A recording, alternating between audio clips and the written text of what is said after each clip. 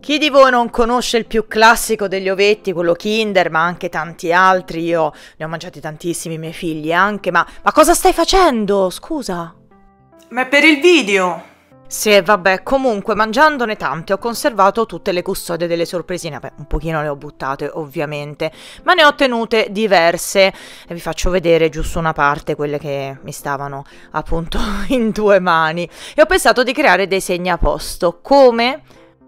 Per prima cosa ho recuperato il video Classic Granny, vi lascio il link sotto al video nell'info box. Questo video ha anche lo schema per realizzare la più classica delle mattonelle Granny.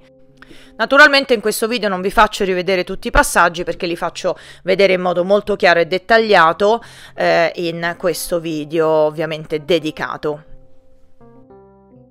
Quindi cosa ho fatto? Ho preso due bellissimi cablè, di cui ovviamente vi lascio il link sotto al video nell'info box, e ho preso un uncinetto da 2 mm e poi mi sono tenuta a parte un nastro con il quale poi andrò a decorare i miei segnaposto.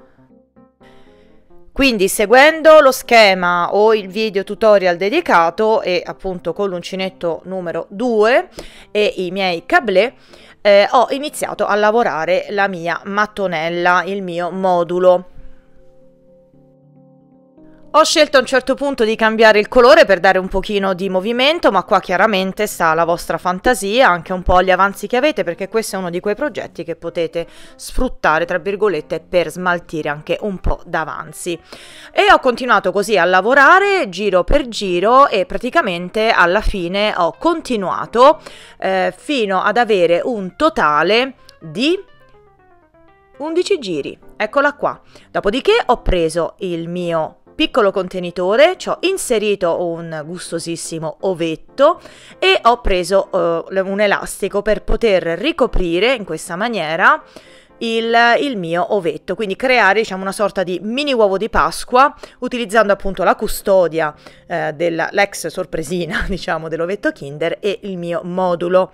A questo punto un bel nastro di circa 60 cm. Lo avvolgo tra le dita in questa maniera 2 volte per fare il doppio fiocco, poi passo questa coda qua sotto, la faccio passare dietro e la parte finale di questa, diciamo, coda che ho appena tirato fuori la faccio ripassare qui sotto. Dopodiché vi consiglio di dare un colpo forte, un colpo netto, il vostro fiocco doppio sarà così pronto. Quello che ho fatto successivamente è mettere un puntino di colla e andare ad incollare il mio fiocco. Ultima rifinitura, naturalmente tagliare le codine come più vi piacciono. E alla fine questo sarà il risultato. Io l'ho fatto usando il cablè Lilla e Bianco, ma vi faccio vedere anche altre idee perché l'ho fatto in rosa, sempre abbinandolo poi con un piccolo contrasto con il bianco, e in questo bluette, non saprei bene definire, bellissimo.